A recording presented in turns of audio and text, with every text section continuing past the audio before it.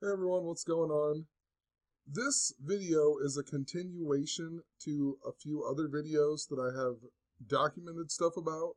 So if you're new to the channel or new to what I'm going to talk about in this video, please check the description of this video and it will make a lot more sense. In these videos I talk about gematria, which is the practice of coding numbers into words, and I show how our mainstream media is always coded by this system. Our history is coded with this system. Our sports leagues are scripted this way. And I also talk about how the media has themes, and if you follow these themes and you understand gematria, you have a better idea of, what is coming up for the future events and whatnot. So, in this original video, I talked about how this movie Stand By Me seemed to be a theme in the media. I talked about Corey Feldman with all the child molestation stuff.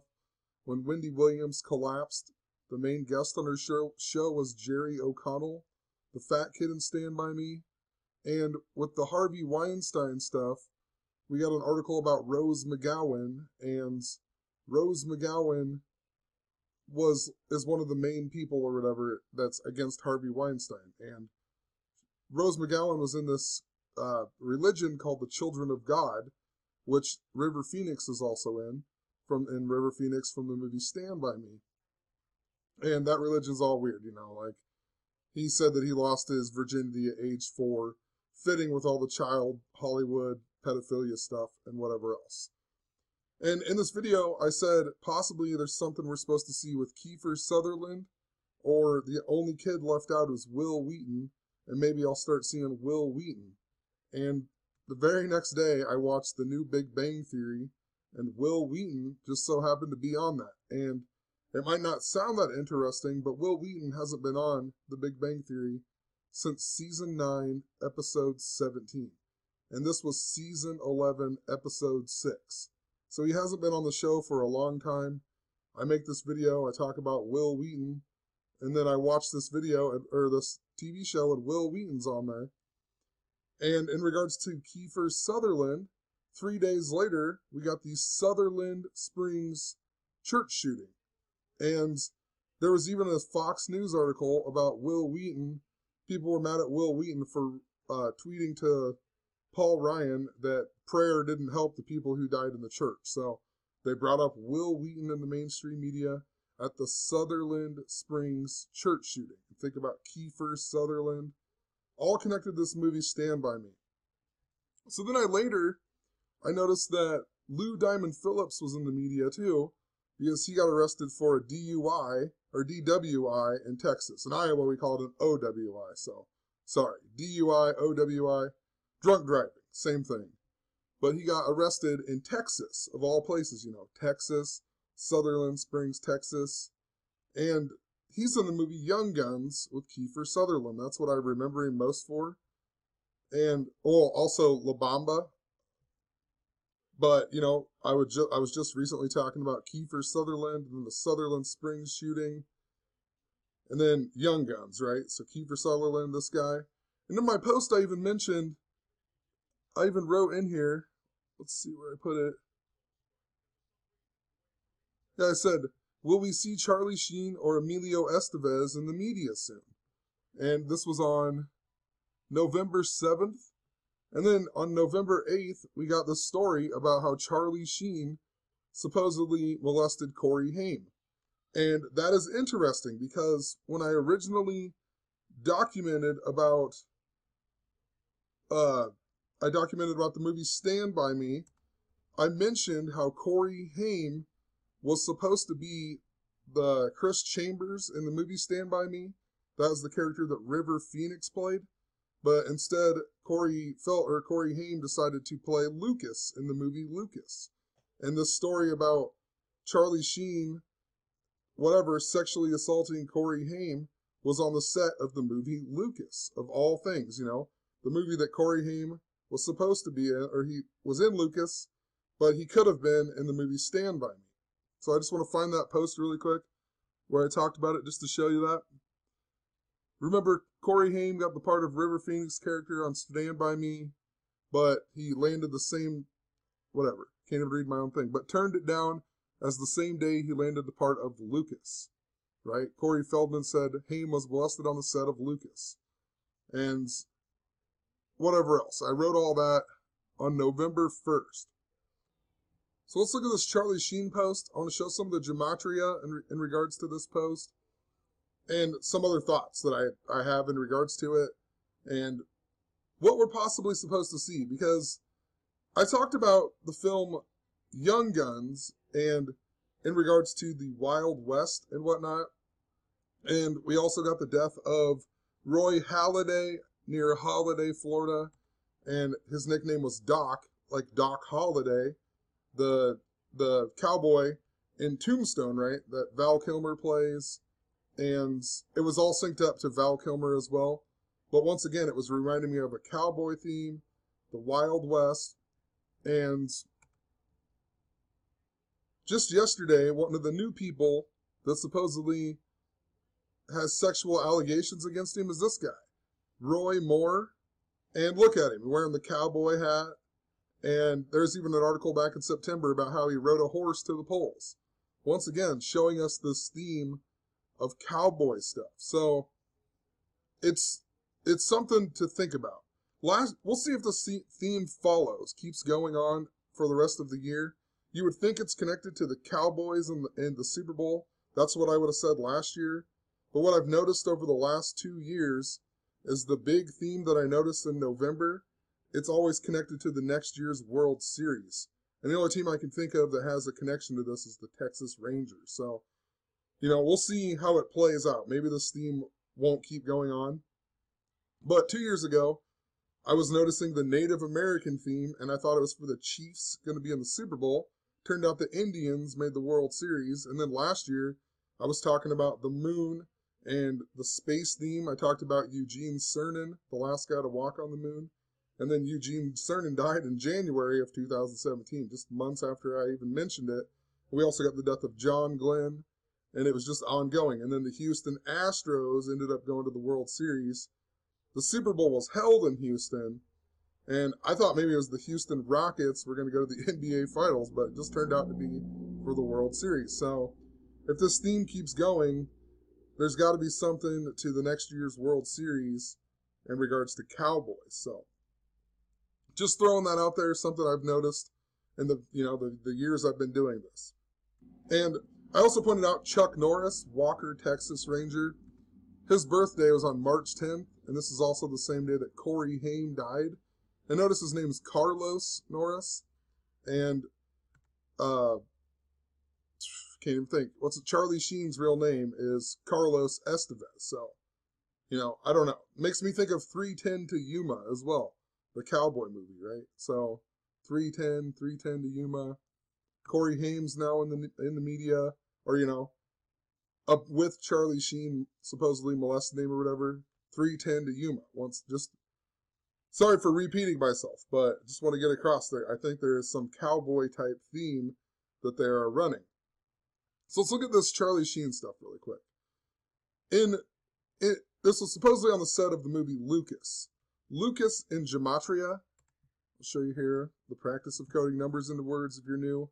And there's a link in the description. If you check that out, it'll show you how to do what I'm doing, and you can apply it for yourself. But Lucas in gematria equals 56. And they tell us that Charlie Sheen was the 2.5 Men star. 2.5 Men also equals 56. And the word men, just the word men, I documented this way back before the Paris attacks in 2015 because Charlie Sheen came out and said that he had HIV, and then there was a bunch of stuff about Taylor Swift at the VMAs, and she was singing Bad Blood, and then Charlie Sheen comes out and says he has bad blood. Just before the Paris attacks, Paris, France equals 56, ISIS equals 56, and it was super synced up to Team America, the South Park guys, and like Trey Parker equals 56, and Magic Johnson equals 56, and he has HIV, right? Then the South Park makes fun of him about the $100,000 injection to get rid of HIV. But anyway, the word men equals 14. If you take 14 and divide it by 2.5, it equals 5.6, right? 2.5 men. So 2.5, 14 divided by 2.5 equals 5.6. And if you write out 2.5 men in gematria, it equals 56. Also, if you just write out Charlie equals 56, which is interesting. There's lots of Charles connections that I've documented over the years. I even got a YouTube copyright claim on some video I made about the movie The Truth About Charlie with Mark Wahlberg, and how that was synced up to, I can't even remember what it was, some Paris attack, a train attack or something else. The Truth About Charlie. We also got Prince Charles, who will become the king if Queen Elizabeth dies. And also royal family in gematria equals 56. 56 is a super important number all throughout history that I've documented tons of times. Getting off topic, but 56 is a super important number. President equals 56. The Declaration of Independence was signed by 56 signers. John Hancock, the first to sign it, he died at the age of 56. And then Charles Carroll III was the last one to sign it, or he was the last one to die that signed it, and he died exactly 56 years after signing the Declaration of Independence that had 56 signers. And, you know, a ton more things. But back to this Charlie Sheen stuff. So Lucas equals 56, Charlie 56, 2.5 men 56, men equals 14, and if you divide it by 2.5, it equals 56. Also, when I was talking about Charlie Sheen announcing that he had HIV, right when he did that, we also got a story about a hunger strike at the University of Missouri, the Missouri Tigers, right? And think about that. Charlie Sheen said he had tiger's blood. Then we're getting this hunger strike at the Missouri Tigers University or whatever. And it was all about Black Lives Matter. Black Lives Matter equals 56 in gematria. And if you add out tiger's blood, it equals 126. May 6th, 5/6 is the 126th day of the year. And even sometimes 1 month, 26 days is 56 days. Not every month, but, you know, some months it is that. So, just interesting stuff.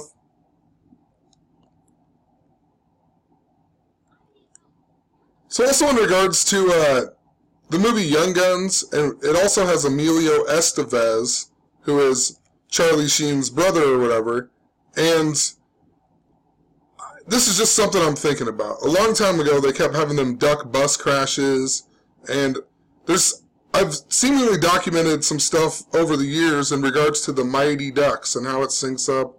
You know, even Charlie Conway, right, CC 33, and he wore number 96, Freemason equals 96, and a bunch of other stuff going on with it. But his name in that movie is Gordon Bomb Bay, and it just makes me think about a bomb in the bay.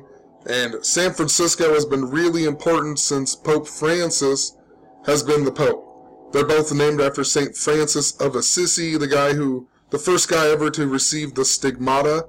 And in gematria, San Francisco equals 122. It's located on the 122 degrees west. Pope Francis equals 122.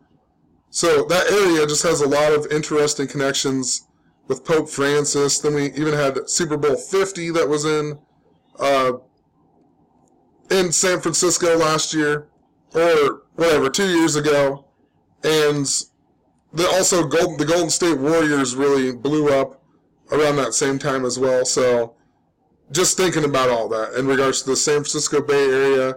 That's also where the Black Panthers are from, and also the Church of Satan was founded in the same year, 1966. It's just such an important area. And, you know, it also has the Golden Gate Bridge, and the Golden Gate is important because that's where the Messiah is supposed to return through and everything else. So it's just got a lot of symbolism going on there. It's the high gay population, which is really big in the news with transgender and everything else right now. But anyway, his name's Gordon Bombay, and on Stand By Me, Will Wheaton is Gordy LaChance, Gordy. And I looked up Kiefer Sutherland, and he got his big start on a movie called The Bay Boy, right? Once again, The Bay, Gordon Bombay.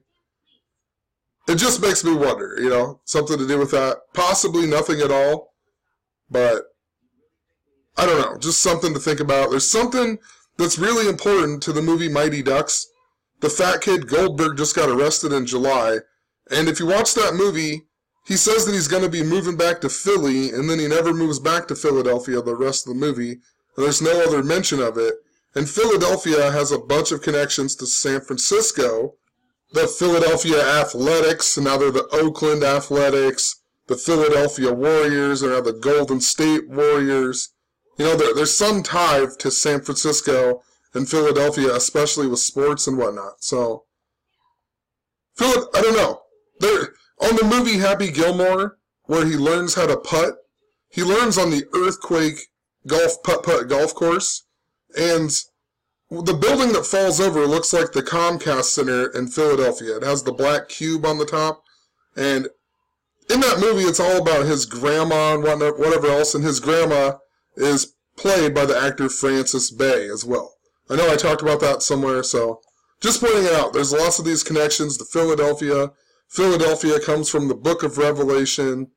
So, one last thing I want to mention, and then in this video, and I'm sorry, for some reason I noticed that the video gets like super loud out of nowhere, and I don't know why it did that or whatever, so, but I paused it and I was re-listening to what I said to gather my thoughts, and I noticed that all of a sudden it just gets really loud for absolutely no reason. But I looked up the movie Young Guns, and I never realized that the character that Kiefer Sutherland plays in the movie, his name is Doc Scurlock, right? Doc Scurlock. And just think about that in regards to the death of Roy Halladay, whose nickname was Doc Holliday. So there's something to do with Doc still. And I don't know. Zenith of the Alpha had a video about, he was looking up a Doc holiday, and there's actually a doctor's holiday that's on March 30th. And, who knows? They were comparing the death of Doc Holliday to, I can't think of his name, but his last name's Little, or Lidle. So if you put them together, Little Holiday, just, interesting. A day to, keep in mind, because Doc Holliday, the baseball player, died 144 days before March 30th, and 144 is this number often seen around death and political assassination. So, just something to think about. Who knows? Trying to get ahead of the game. That's what all of these videos are for. Trying to figure it out. Trying to get ahead of the game to figure out how exactly all of this works. What is truly going on? Actually, there's one last thing. Just last night this happened to me. So, my friend's in town for a wedding that I'm DJing tomorrow night, and he's in the wedding, and he was in a town that's 10 miles away at the bar, and he texted me at like midnight and said, come up, whatever else, so I'll buy beer, or the guy who owned the bar had left, and he just like left it there, like he's like, lock it up, we're friends with him too, so no big deal. I went up there, and whatever, I don't have hardly any money, so I was like, oh, alright, I'll go up to the bar for a while. And whatever, when it closed, when we closed it, we came back to my house, and he wanted to show me something on Facebook, so he logged out on my Facebook and got on his, and he showed me this message that he got. And anyway, we were talking about the LiAngelo Ball getting in trouble in China, and it's like, why is a college team even in China to begin with, and whatever else? And, he doesn't understand all of this stuff, but even he was like, why would a college team be there? And a bunch of other stuff, And honestly, if he learned this knowledge, he'd be really good at decoding sports, because he knows more about sports than any person I've ever met in my entire life. So, but I started telling him about all this Stand By Me stuff, and all of the stuff that I'm talking about in this video. And after he got off of Facebook, I logged back in my Facebook, and literally the first thing that popped up was this. Somebody shared incredible saxophone beatbox and singing of Stand By Me with no overdubs. Now what are the odds that that is the first thing that shows up on my feed when I logged in? I even showed him, and he was like, that is amazing. Like, he was actually amazed. And it was awesome to actually have somebody else experience what I experience every single day. You know, what are the odds I'm telling him all about Stand By Me? I log into my Facebook, and the first thing that's on there is something about the song Stand By Me. So, you know, just awesome that somebody else actually seen it with their own eyes, you know what I mean? It wasn't just me, you know, talking about it. They actually saw this. So, I noticed, so whatever, I was thinking about why do I keep seeing Stand By Me? And I noticed that it equals 50 in Gematria. And all summer I was documenting this twin theme, and I kept seeing twins, twins, twins, which I am still seeing. We just got a story about these two girls who think they're twins and they're not.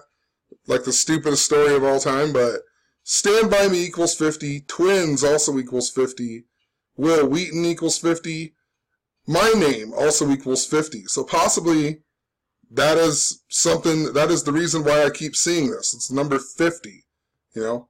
Something that's connected to my own life. I keep seeing it in the media in nonchalant ways.